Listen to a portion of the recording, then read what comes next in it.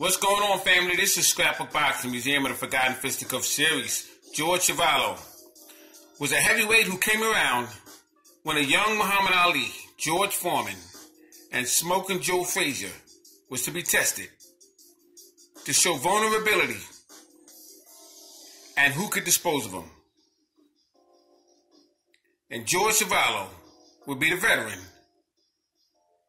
He could take a punch, and he could punch himself. He was the Canadian heavyweight champion. And he would be the one to find out whether or not these three young phenomenons would be disposable. Now, I want to get into George Chuvalo's career, but I want to do it with you right here on the Museum of the Forgotten Fisticuffs series.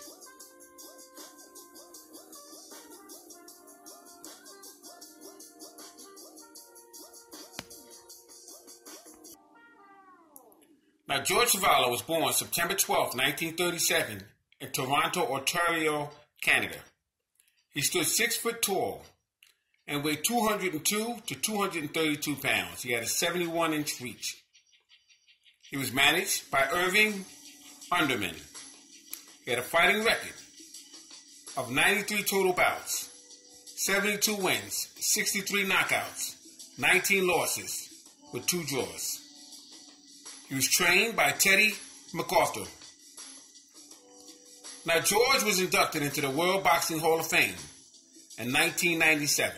He would fight fighters such as Ivan Durrell, Oscar Ringo Bonavena, Cleveland Williams, Smoking Joe Frazier, George Foreman. He was the holder of the Canadian Heavyweight Championship belt. He began his professional debut in 1956. He would have 4 fights, 2 first-round knockouts and 2 second-round knockouts. His last 4 fights in the year of 1965 would be part of the Jack Dempsey's heavyweight tournament.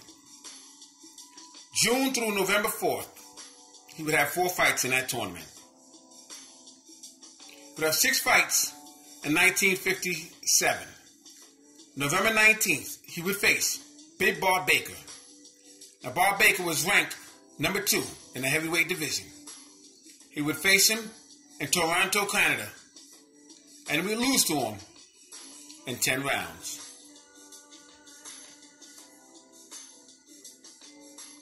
(1958 to 1964), he would defeat fighters such as Julio Mendoza. He would defeat him in 10 rounds. Howard King, knock him out in 2 rounds.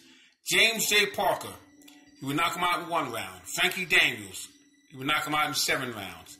Ivan Durrell, he would knock him out in 12 rounds. Bob Clerix, he would defeat him in 12 rounds. And Alex Mitriff, he would defeat him in 10 rounds. He would also knock out Doug Jones and lose to him himself. 1958 to 1964, he would lose to fighters Pat McCourty in New York. Pete Rademacher, he would lose to him in 10 rounds.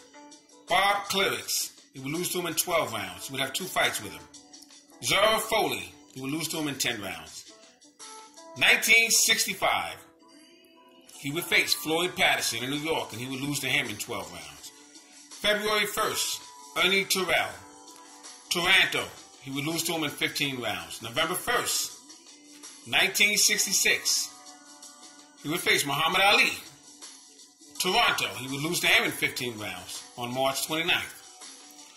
Oscar Bonavena, Madison Square Garden, he would lose to him in 10 rounds on June 22nd.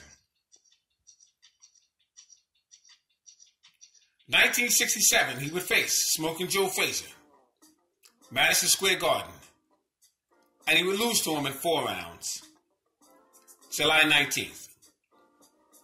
In 1968, he would have 6 fights. 1969, he would face Buster Mathis, Madison Square Garden, and he would lose to him in 12 rounds on February 3rd.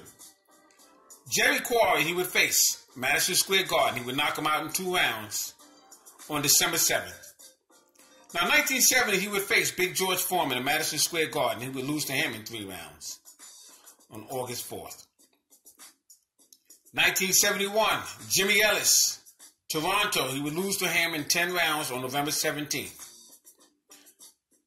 George Chuvalo, known as having a granite chin, would sometimes expose his chin to see what you had, what you were made of. I want to take a look at George Chuvalo's career. I have his own personal scrapbook. Let's take a look at George Chuvalo. Now, this is a personal autograph that I received from George Chuvalo. Met him in the Boxing Hall of Fame. He was kind enough to autograph this photo for me, and I would be forever grateful. Very easy to talk to. A salute to George Chuvalo. Let's take a look at his scrapbook. Now here you have George Chuvalo and Arthur King on a heavy bag, preparing for their bout in Toronto, Canada.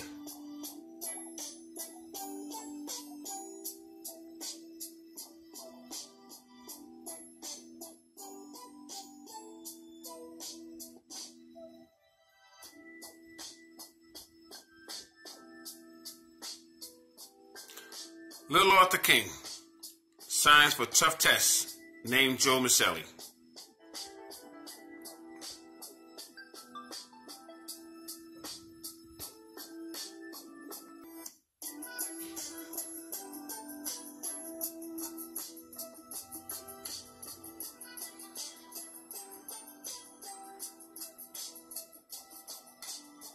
Here you have Howie King, likes his choice over George Chuvalo. Chuvalo versus King. Chuvalo was 19, King was 22. Chuvalo weighed 208.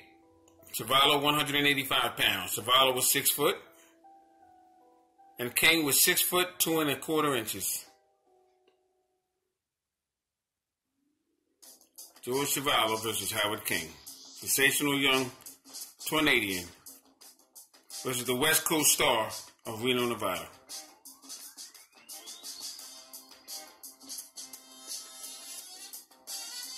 I'm just going through George Chuvalo's career here.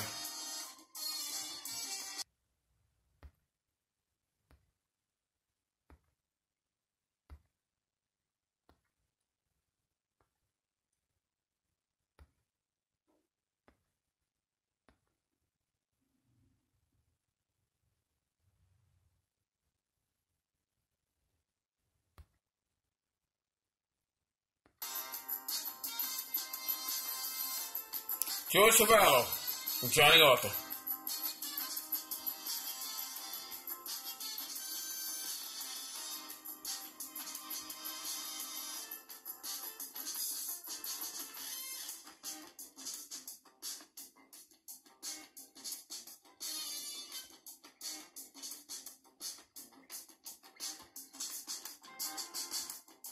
Chuvalo was 19. Johnny Arthur was 26. Chuvalo was 6 foot. Arthur was 6 foot 2 inches. Chuvalo had a 72.5 inch reach. Arthur had a 75 3/4 inch reach.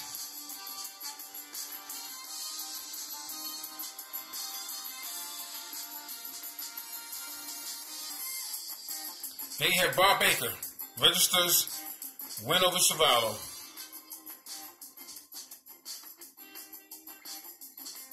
Boxing Monday, 8:45 p.m., heavyweights 10 rounds. George Chuvalo, Toronto sensational young heavyweight versus Big Bob Baker, Pittsburgh's top-ranking heavyweight.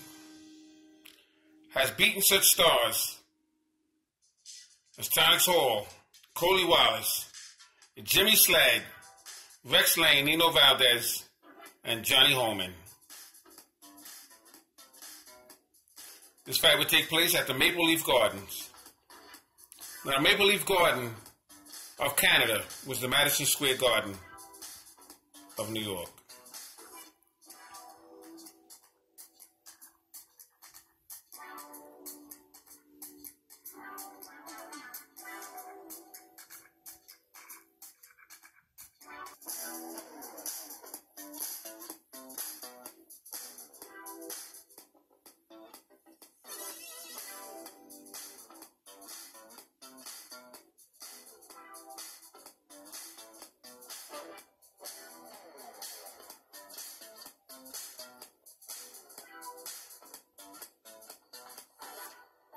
George Chuvalo and his family. Before meeting Julio Mendorez.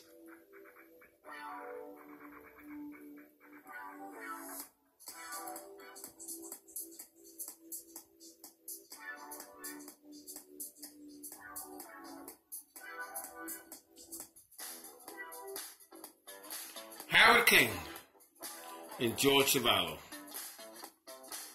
At this point, Howard King is 23, George Chuvalo is 20. King is 187 pounds and Chuvalo is 208 pounds.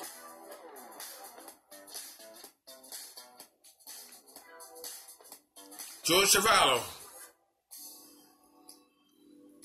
Julio Mendorez. Chuvalo is 20, Mendorez is 24. Chuvalo is 210, Mendorez is 200 pounds.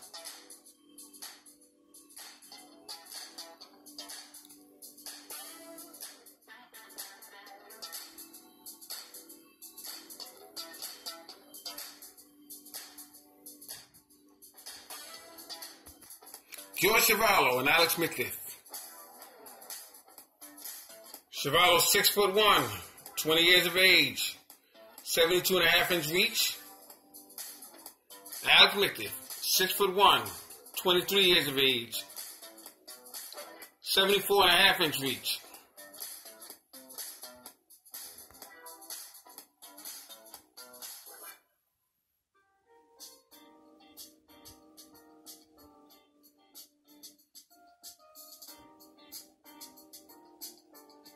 George Chuvalo, J.J. Parker.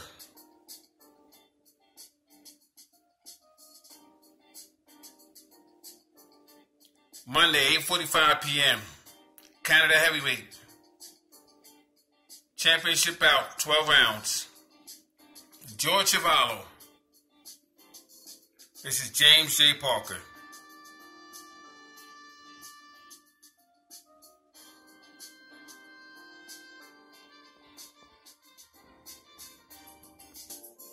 Chuvalo gains draw with Alex Mickliffe.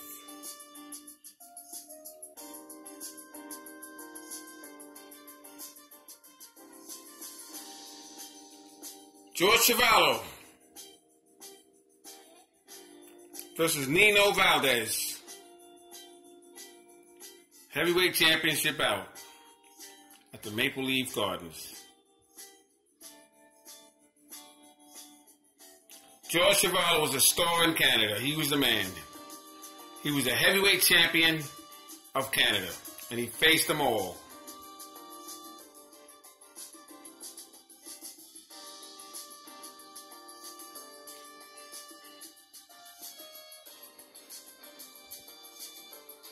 This is George Chuvalo and Alex Mickliffe.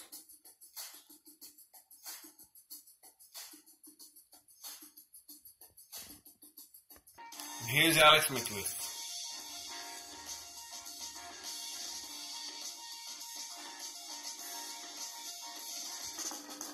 Nino Valdez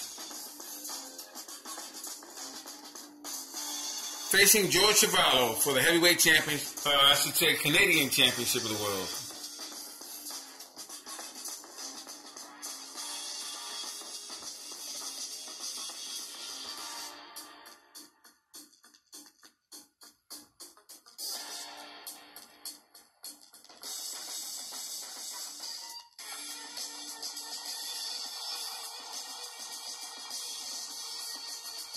George Chuvalo, Nino Valdez.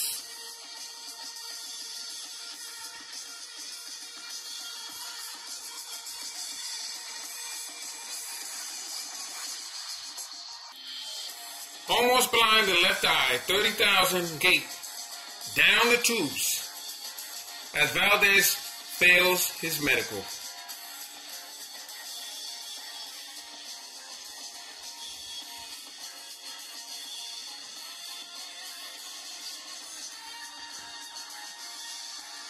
Nino Valdez was half blind in his left eye and never got to face George Chuvalo.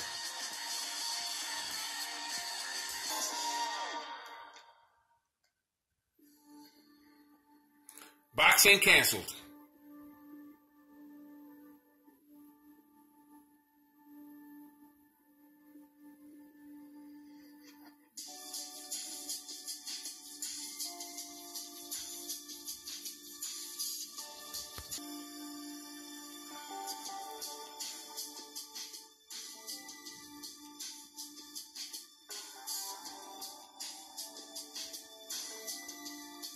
So George Chuvalo would face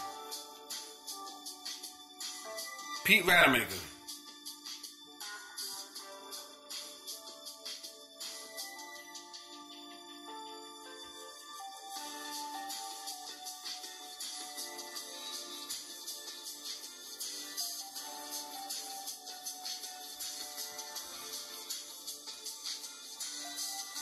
Chuvalo versus Pete Rademacher.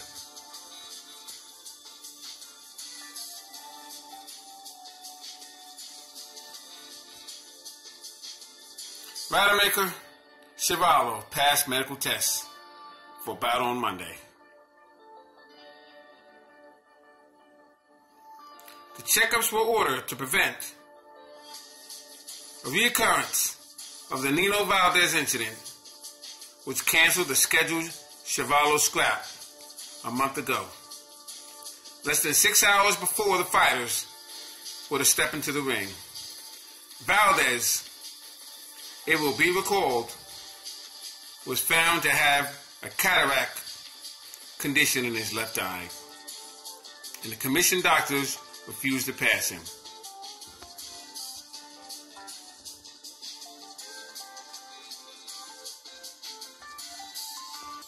To add insult to injury, Chuvalo Rademacher delayed fight scheduled for tonight because of a rainout.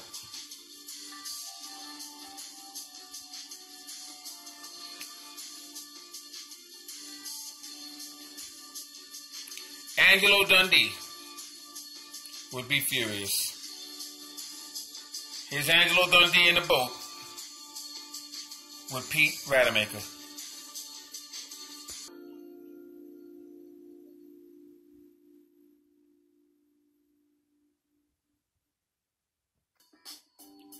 So George Chuvalo, outstanding Canadian heavyweight champion, just came up short with the ring greats Big George Foreman, Muhammad Ali, and Smoking Joe Frazier. Thanks for hanging in there with me. This is Scrapbook Boxing, Museum of the Forgotten Fisticuffs series, stating that all great fights and all great fighters will never be forgotten on my channel. Salute to Big George Chuvalo.